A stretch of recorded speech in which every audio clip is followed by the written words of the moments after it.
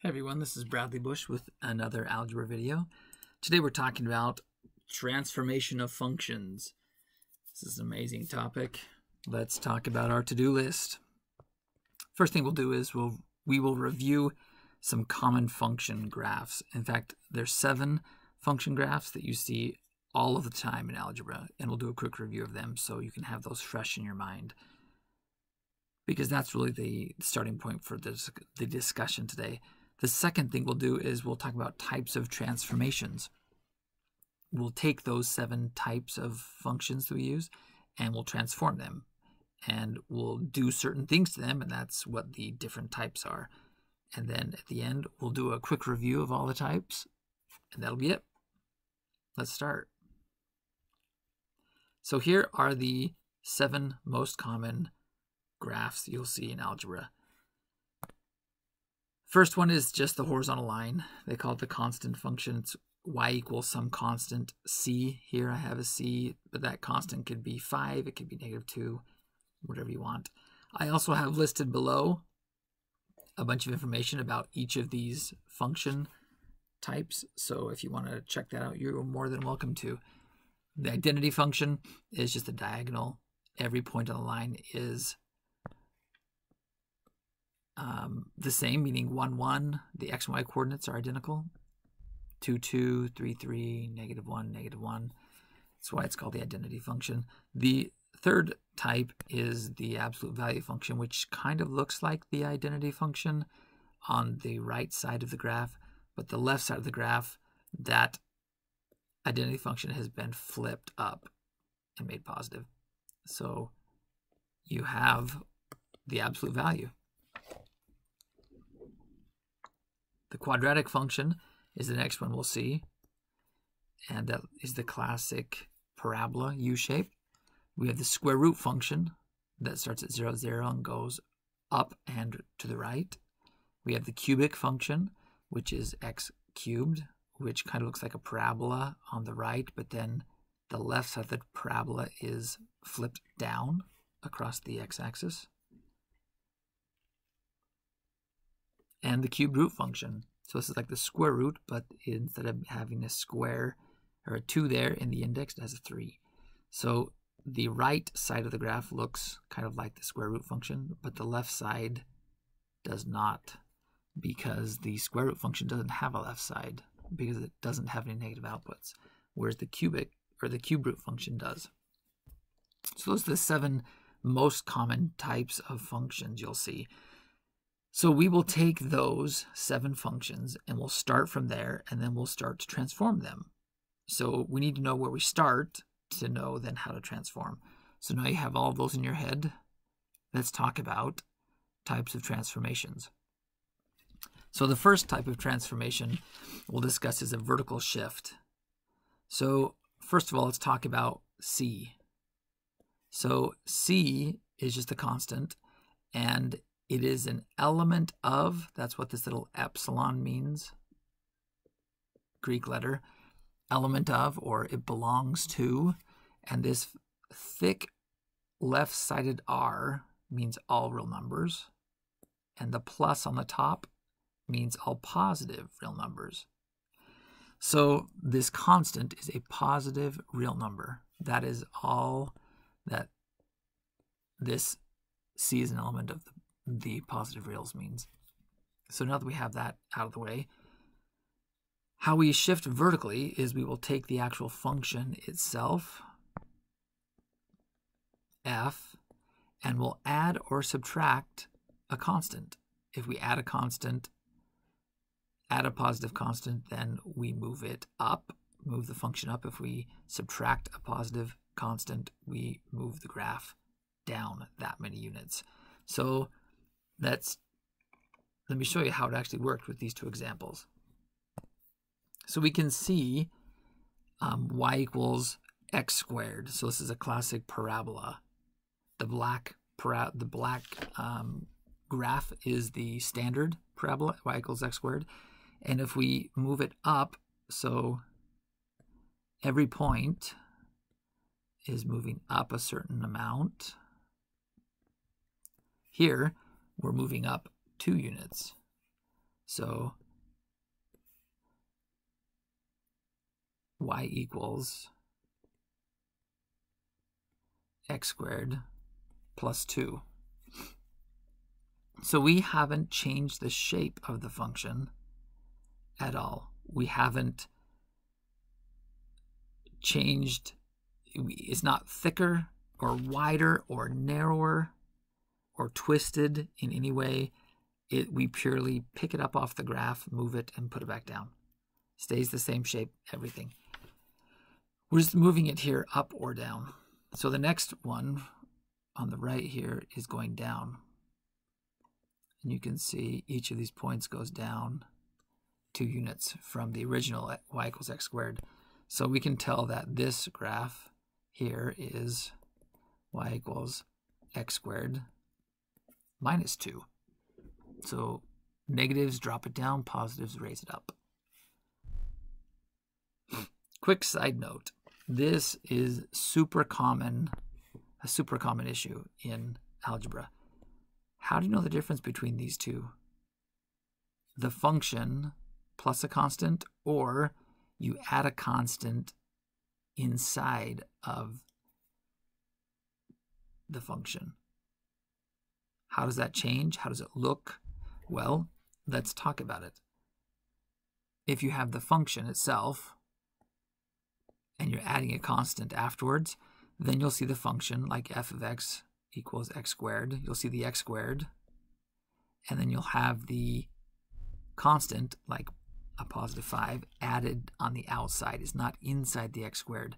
Whereas if you're doing all of this inside, the plus 5 is actually inside of the function. The function's x squared, so inside the parentheses, you will see the constant being added. So those are big distinctions.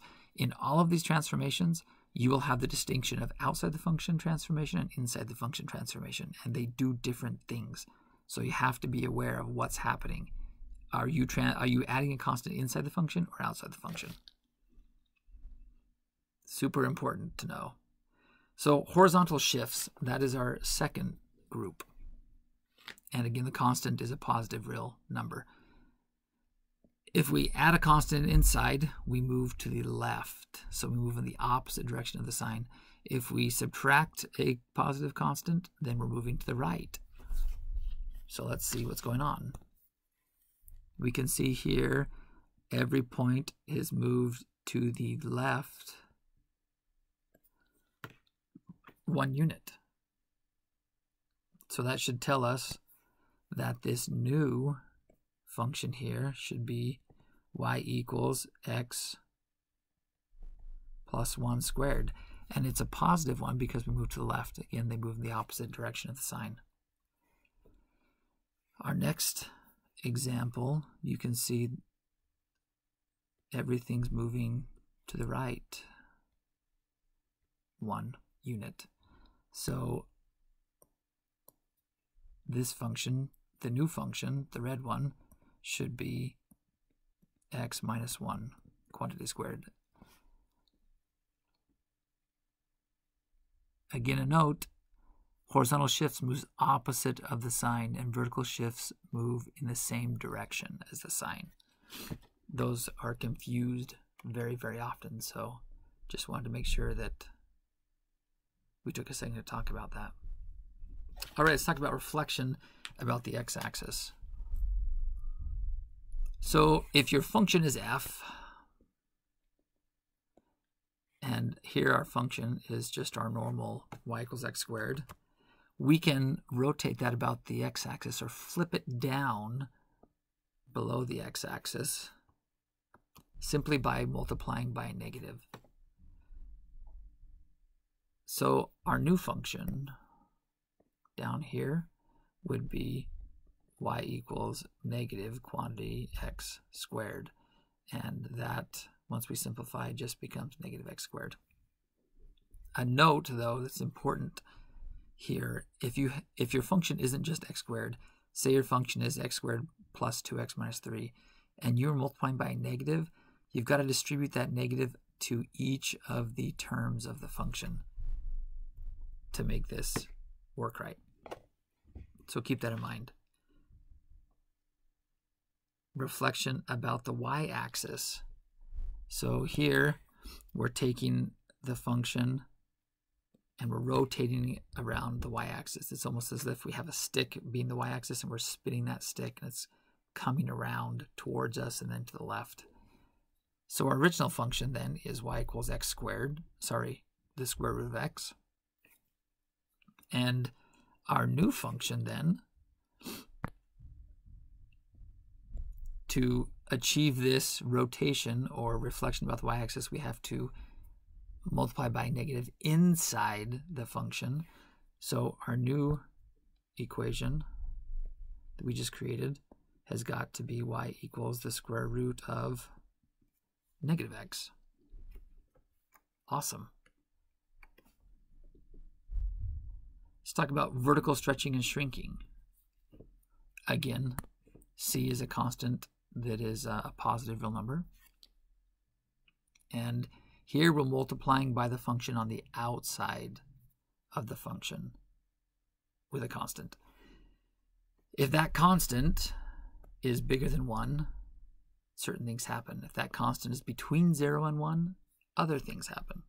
So if the constant is bigger than 1, what we have is a stretch, meaning we're pulling the function away from the x-axis.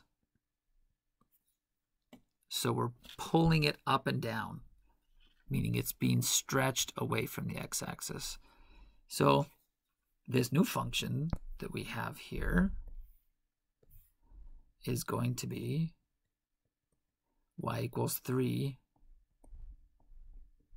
sine x. So the constant we used was 3. If that constant that we use is between 0 and 1, then what happens is we are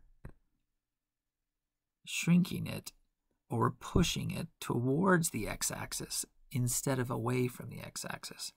So we're flattening it. This function, the new function that we just created, is called y equals, or is y equals 0.3 sine of x. So we've multiplied out in front by 1/3, or 0.3. Something that's interesting also to note, these vertical stretches and shrinks, notice horizontally we didn't change anything. The function did not move left or right when it was transformed. It simply was flattened or expanded vertically. No movement left or right. The endpoints of this periodic function sine x stayed the same. So no movement left or right, just stretching it up and down or shrinking it. Let's talk about horizontal. So now we are moving left and right. Notice here we didn't move up and down. The up and down limit stayed the same in both of these cases. All we did was move left and right. We pulled it left and right, we stretched it horizontally, or we shrunk it horizontally. So here what's happening is we are either pushing it towards the y-axis or pulling it away from the y-axis. So it's like you take your hands on the left and right of it and you pull it away from the y-axis, or you pull your hands apart horizontally, or you smush your hands together horizontally. To achieve this, we multiply by a constant inside the function, not outside. So if that constant is bigger than 1, then what we're doing in effect is we are squishing towards the y-axis horizontally. And the function, the new function here,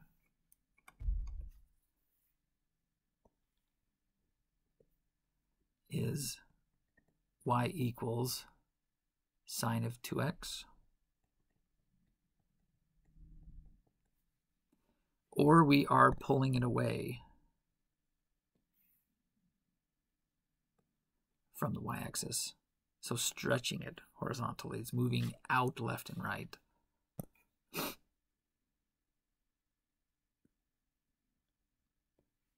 So this new function is y equals sine of 0.65x. Something that's important that you probably don't think about, now that we have finished our discussion of the transformations, the order in which we perform the transformations actually matters. Kind of like in algebra, when you're trying to